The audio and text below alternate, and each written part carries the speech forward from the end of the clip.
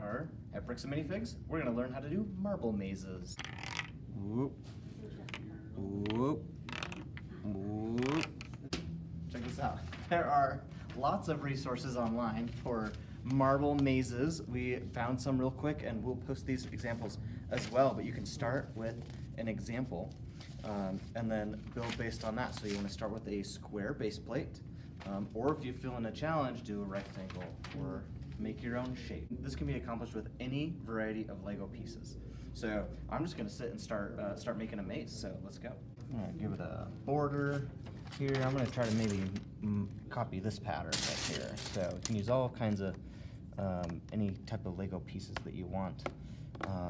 Random selection here. We're going to go, we'll jump out this direction.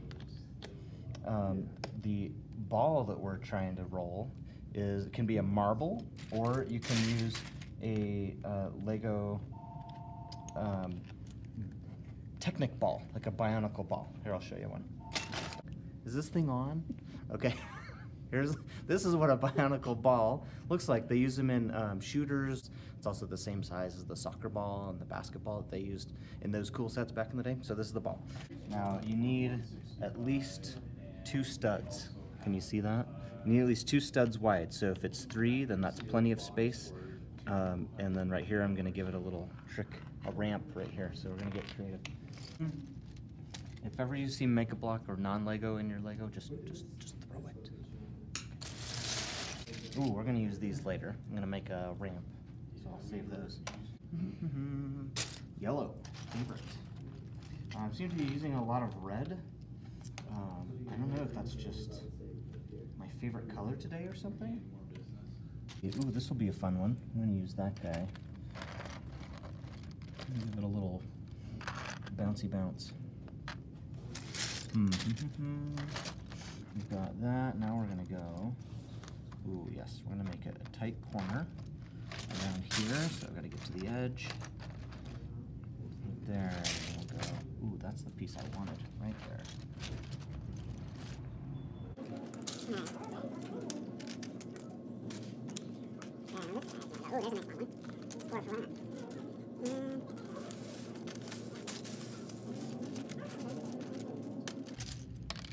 Are you doing a border? Yeah, this one, I'm doing a border because the edge of the page in this maze is actually a wall, because it didn't print the black line around it. Oh, okay. That looks good. I'm giving it a long tunnel here. And let's see here. Oh, there we go. That is going to be a trap. It's going to be a trap. Let's see, I'm going to get... Oh, a good way to do a trap. See, and then, but we're going to have to build up our wall a little higher, so when we enter the trap, there's no way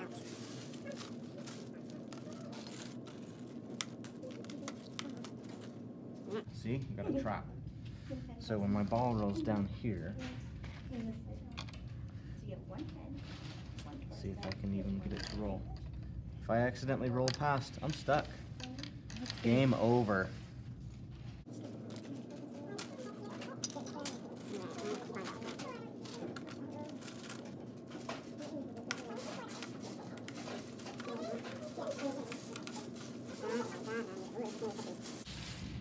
You get creative. You don't even have to use bricks. This is a Technic beam.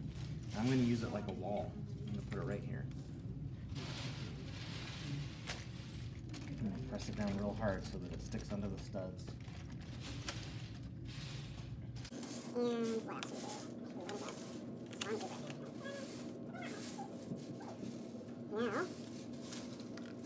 looks like I need one of these. And I'm going to come back this direction.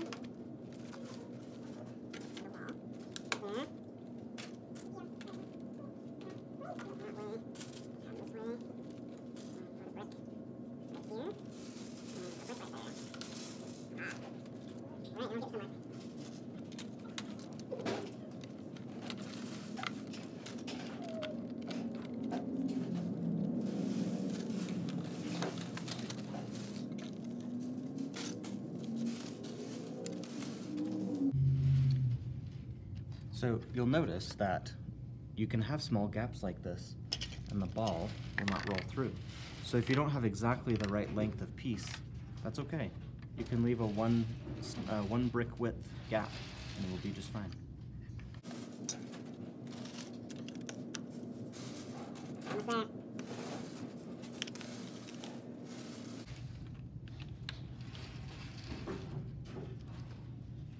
Okay, and there we have it. Got a maze, and we're gonna try this out. So I'm gonna say this is my start, this is my finish. So here we go. See how good my skills are. Whoa, whoa, whoa. Okay, we have a lesson learned. I messed up. So guess what? This ball does not always fit through a 2-stud width, but it actually has flat spots. So if it goes a perfect way, it'll go through 2 studs, a 2-stud width. Otherwise, you really need 3 studs width. So we're gonna do a little modification. All right, so let's see. I gotta change all my 2-stud widths. I'm gonna take this one. Over. That gives us 3. This is only 2, so we move that one over. So 3, 3. This one's touching over. 3, 3, 3. This one's okay because it's a ramp, so there's actually enough room to fit through there. This one, though, I'm going to change my whole wall over here and make it, we'll just scoot it out like that. We can cheat, right? We can be creative, right? Not cheating. There we go. So now what we got to do is get our finish line ready to go. All right, score. Now let's give it a shot. Okay, here we go. Here's the start. Whoop, whoop, whoop, whoop. Oh no, don't do it. Whoop, got a detour. There we go. Oh, can he make it? Woohoo! That was fun. So now we're going to talk about some challenges you can add to your maze. We're saying this is the finish, but if you take these off, that gives you a danger zone where you might just, see now I get distracted adding other pieces. You might just fall right off the edge. If I can find a piece here, block that, and block that. So there's a danger, there's a cliff. You might just fall off that cliff. So that's an added challenge. So, you know, if you get too close to it, you don't want to go off the edge and lose the game. You want to make sure your maze has some dead ends to give you a challenge. So if you get stuck in the dead end, you just kind of make a little cul-de-sac, and then you have to find your way out of it. So then we talked about this challenge here, which is the trap. You go over the bump, then you're stuck. And you can't get out, it's game over. Okay, another trick we can do, come on in. We've built this section right here, but we're gonna make it a blind section. So I'm gonna actually build this up a little taller and then put a plate right on top so I can't see when the ball goes in to the building, can't see where it's at. So let's see, we're gonna have to build it up and go up at least, has to be at least 2 bricks tall. So go 2 bricks tall on that. And make sure your height is, or your width is comparable with the other bricks that you have down below. And go, let's see, stack a couple bricks. Okay, now you can see that this is tall enough for the ball. And get some bricks on this side too. And then all you need is a few plates. And you can get it covered up. So let's see here, we'll go maybe. You guys, maybe more of these guys. Ooh, I'm gonna get tricky here. Go that way.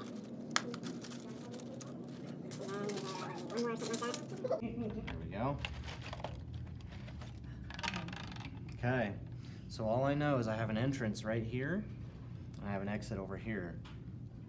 But inside there's stuff going on, and I don't know what's happening in there. But in order to get through the maze, I have to go into the unknown, as they say. Whoa, I made it. So that's another cool trick. You can make yourself a blind maze where you can't see part of it. All right, we're gonna talk about some maze design, because when you make a maze, you don't want it to be too easy. Some of the things you want to consider are the difficulty that you want to make it. That's who's your audience. Is it going to be a 2-year-old, or is it going to be mom or dad? Then you want to make it really hard. Like, you could do this, but then you could cover the whole thing so they can't see anything inside there. That'd be fun. This is the one that we built here on our base plate. It's got some of the things that you want to make sure you have. Long runs, some U-turns where you go the wrong way, dead ends. Always have dead ends. You want to have some snakes, so you go zip, zip, zip around through the snakes. And then you want to have some wrong ways too. Here's another example. This one's got a really good snake here. This gives you some good shoulder action when you're rolling it, yeah? And you go through here, a dead end here, and you want to make sure you got a couple of good ideas there. Here's what not to do. All right, watch this.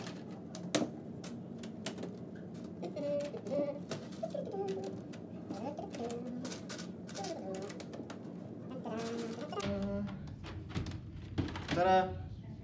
How's that for a maze? No, don't do this. Don't try this at home. Instead, try this at home. If you're building one for mom or dad, this is the way you want to go. Pick one of these up in the store and try to copy this onto a base plate like this. Now, you don't have to just use bricks. You can do the whole thing with plate or tile. And instead of having it roll between them, you can actually get more detail by building narrower track, and then the ball rolls along the top of it, like that. So you can fit a much more complicated maze with this trick. Should I smile? Yeah. How's this? Okay. So here's an idea. You can do this with a ball and with plate or tile instead of using bricks. So instead of the ball rolling between the bricks, you roll it on top of the plate. And this is especially difficult because now you've got to get it just the right spot to go down the right lane, and maybe a little shake. Oh! But anyways, you see the idea. You build out a whole complicated maze like this one, and boom, you've got mom and dad entertained for hours. Okay, so today we learned about marble mazes built with Lego. We started off with the most simple, too simple even, and then we talked about some tips and tricks that you can do. So you've got your, you gotta have an entrance and exit point. You gotta maybe cover up some so you don't know what's going on in there.